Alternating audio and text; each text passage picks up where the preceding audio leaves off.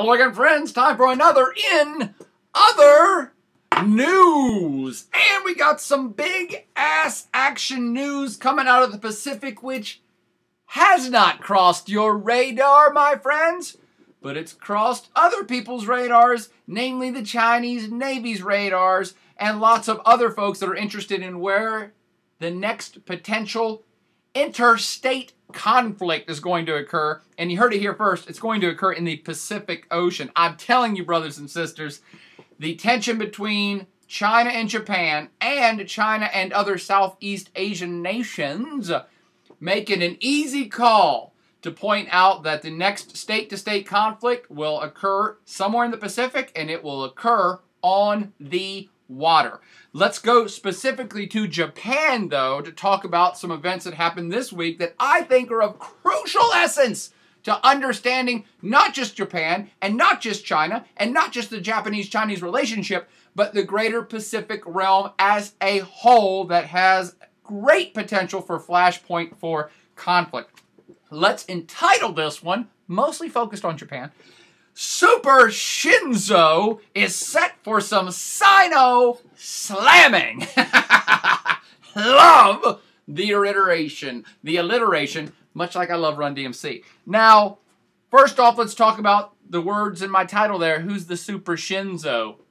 Man, this guy's on fire right now. I'm talking about the Prime Minister of Japan, one Shinzo Abe. Spelled like Abe, Abe Lincoln. Shinzo Abe. In fact, here's a picture of Shinzo. Boom, bam, in the current edition of Foreign Affairs, best periodical in this country. And Shinzo Abe, the conservative center-right, some may say even further right than just center-right, leader of Japan. He's of the LDP party, for those of you that are keeping track of Japanese political parties, which is none of you.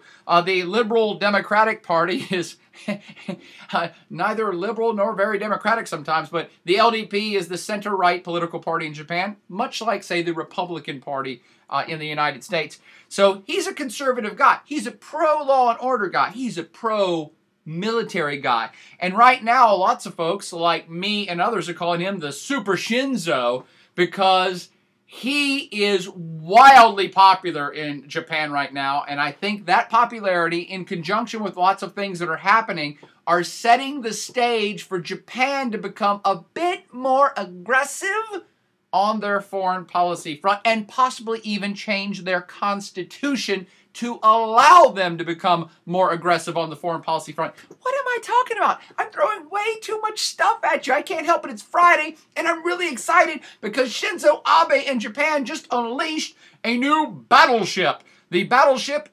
Izumo. I'm probably mispronouncing it. Who cares? It sounds like a Pokemon character. The Izumo. It is the largest battleship / warship that Japan has launched since 1945. Okay, wow, that seems like a big deal in and of itself, or maybe it's not. It's just a battleship. I'm telling you, it's a huge, huge deal. Why is that? Well, let me step it back to Shinzo for just a bit more. Why is he so popular all of a sudden? What's his story, and what has this battleship got to do with his attitude towards the future of Japan? And how it might lead to confrontation with other countries, namely China. Well, Shinzo Abe, Super Shinzo, he actually comes from a political dynasty. I believe his father was prime minister, or it was grandfather, one or the other, it doesn't matter to me. All of them are center-right conservative. All of them have been fairly pro-military, pro-nationalist. Heartfelt nationalism. And nationalism is when you are very proud of your country and be like, yes, Japan's awesome. And in this vein, Shinzo and his folks before him, grandfather and father, they have taken kind of a much more ardent nationalist approach to how they feel about Japan in terms of their wartime atrocities. Now, Japan was an imperial power, did pretty much try to take over all of Asia, and it kind of did take over major parts of Asia leading up to and during World War II, namely the Korean Peninsula, parts of China, parts of Southeast Asia. And so there's still kind of remnant bad blood between Koreans and Japanese and Chinese and Japanese because of that wartime legacy. Because of that legacy, once the United States bombed Japan into submission at the conclusion of World War II, the Americans came in, leveled the place, then came in and actually occupied Japan under one General MacArthur, and said, okay, grab a pen, Japanese people, you're going to rewrite your constitution according to us. Now, they wrote a constitution that redid their legal system and government system and all this other stuff. I don't care about any of that. The only thing I want you to think about is the Article 9 of their constitution, which says Japan takes away from itself the right for offensive capability in their military. So Japan actually does not even have a military. They don't got one. They have a self-defense force. Self-defense force. What's the difference between a self-defense force and a military? Because if you looked at the Japanese self-defense force, it looks pretty tough. They got soldiers, they got uniforms, they got guns, they got tanks, they got aircrafts, they got jets, they got missiles, they got rockets, they got battleships. And they got top of the line of all this stuff. Japan is a rich country, and their self-defense force is one kick-ass self-defense force / military. So what's the difference? Well, other countries' militaries have offensive capability. They can strike first. They can do a preemptive strike. The United States loves doing preemptive strikes. It's mostly what we do.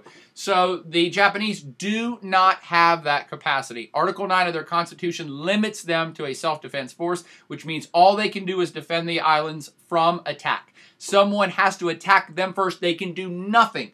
Legally, constitutionally, they can do nothing. They can't even help out allies like the United States. They can't do anything unless they are attacked, and then their only job at that point is to defend the Japanese islands, to repel the attackers from the Japanese islands.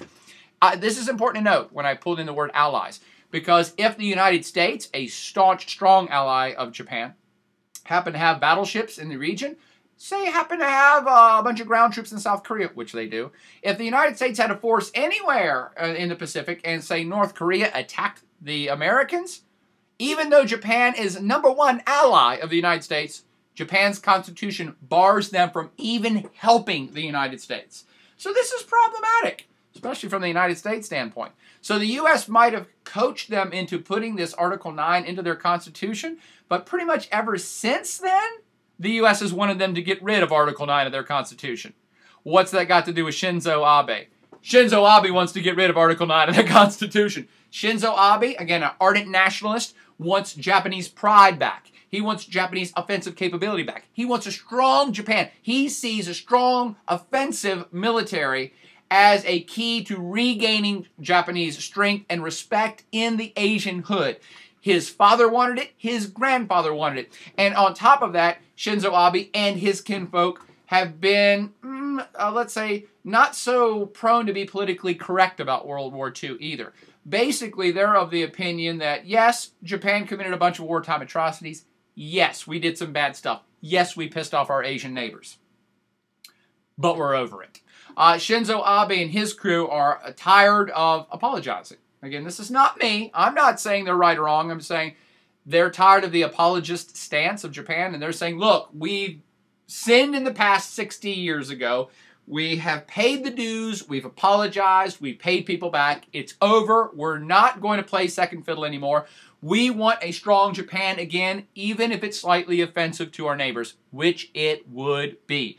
Now, there has been talk in the past about changing Article 9 of the Japanese Constitution. The LDP, again, that center-right political party, has brought this up in the past. This is not new. Most Japanese people have not supported it, though. Most Japanese people still say, hey, we don't want to offend our neighbors. We did do bad stuff 100 years ago, all the way up to World War II. We don't want offensive capability. We just want to be able to defend the island and nothing else. I don't know the numbers, but let's say it's at best 50-50. Half the people want to change the Constitution, other half don't. Probably closer to say it's 60-40, that 60% don't want to change the Constitution, maybe 40 do. This is coming into great effect here in the modern era, though, because more and more people are talking about it more than ever before, including the current Prime Minister, Shinzo Abe, who's back in power. BTW, he was Prime Minister like 6 years ago and only lasted 8 months before he quit. Complete failures first go-round, completely successful this go-round, and that brings the story full Shinzo circle to what I'm talking about. that looks like, for the first time since the Japanese surrender in World War II, that Japan may actually change this constitutional clause and may give themselves the offensive first strike capability again. Why am I saying that? Because Shinzo and his political party are wildly popular right now. That's why we're calling him Super Abe or Super Shinzo. He's invigorated the Japanese economy, which hasn't happened for 20 freaking years. How has he done it? By something called Abenomics or Abeonomics, whatever you want to call it. Infusing tons of capital and tons of money from the government into the economy to get people invigorated, to get people spending, and giving low-rate loans out, basically taking the interest rate to zero and saying, go, go, go, Japanese people, go, Japanese business people, go invest, start new businesses, spend, consume, get the economy juiced up. The Japanese stock market, the Nikkei index, which has been basically flatlined for 2 or 3 decades, is up big time in the last 6 months. This is as rejuvenated as the Japanese economy has been in memory, in a 10 or 20 year memory.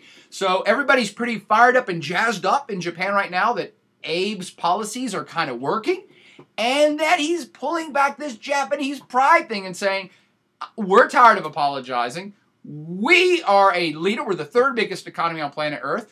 We want to be back on top again. We're going to juice up the economy, bring back national pride, and here's how we're going to do it.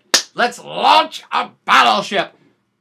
And now we're going to get to the Sino-Slamming part. What's all this got to do with China? And why would Japan suddenly, since 1945, be launching their biggest battleship and talking about redoing their constitution? Because they feel seriously threatened by China over what? What? Is China going to invade? No. It's over a group of rocks called the Senkaku Islands. You've heard me rage about this in podcasts of the past. The Senkaku Isles, or the Diaoyu, depending on if you're Chinese or Japanese, are claimed, 2 different names for the same group of rocks claimed by both countries. Currently under Japanese control, China is making a claim that historically they are theirs and they want them back. Here's a picture of them. They're of no great account, no great value. They're small little rocks, but they are very close to the Chinese coast, and the Chinese consider this a strategic threat. Why? Why would China consider this a strategic threat? It's just a group of rocks. Who cares if China or Japan owns them? Well, to stick up for the Chinese on this one, what could the Japanese do in that small group of rocks? Well, you could put a bunch of ballistic missiles pointed at the Chinese coast there. Oh, God. How preposterous. How unheard of. Never in the history of man has a small island been armed with weapons pointed at a major world power. That's preposterous. 1962 Cuban Missile Crisis is what China's thinking about. So China feels extremely threatened by Japanese ownership of this small group of rocks off their coast. They want them back. And both countries are whipping up nationalistic furor, that is national pride taken to an extreme, in order to rally the populace and the troops behind the government in this claim to either hold or take these islands back.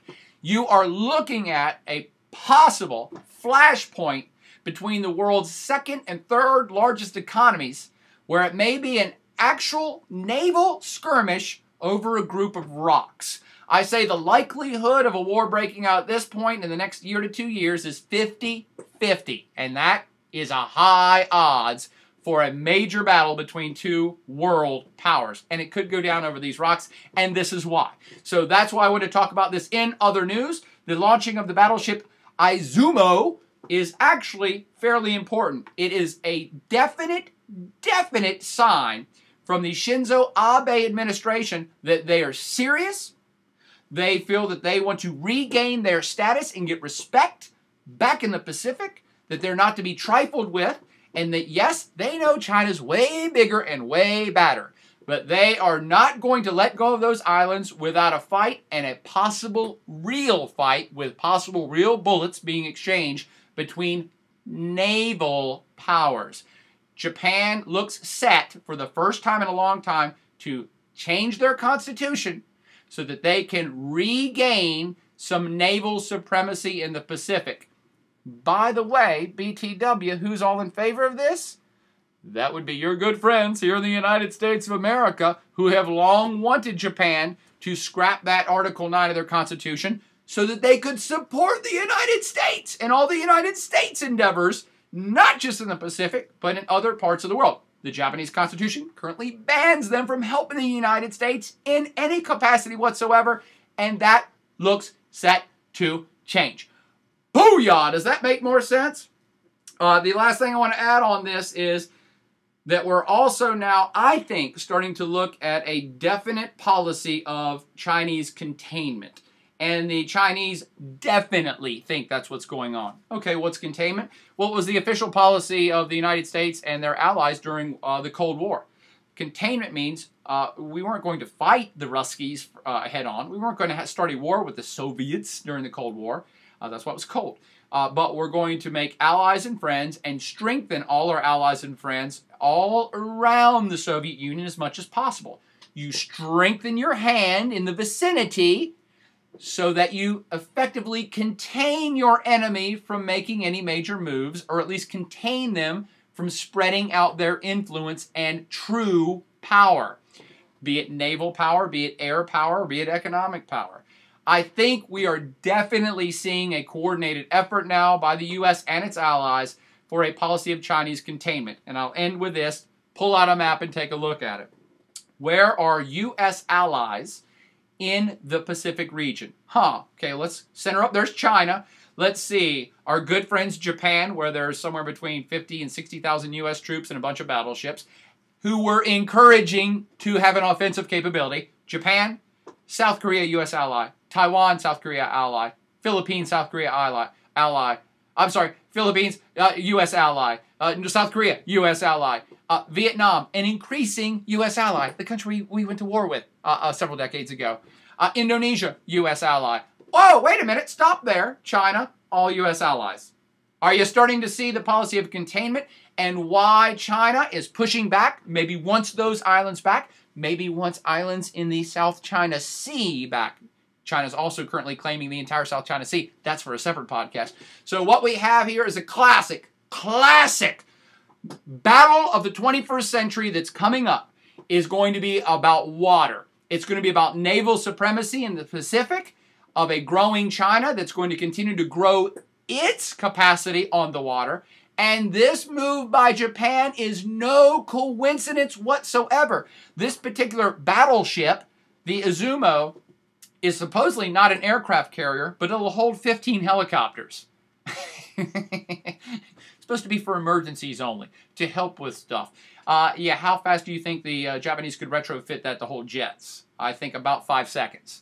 So we're looking at raw power being exerted now by Japan, and watch them, watch closely, follow the news. Let's see what they do if they start talking about that constitutional Article 9, which limits their capacity to float those boats around other places than Japanese territory, perhaps to help out their U.S. allies and others. Good story, good stuff. You understand it? Cool. Got any questions? Hit me up and hit it run.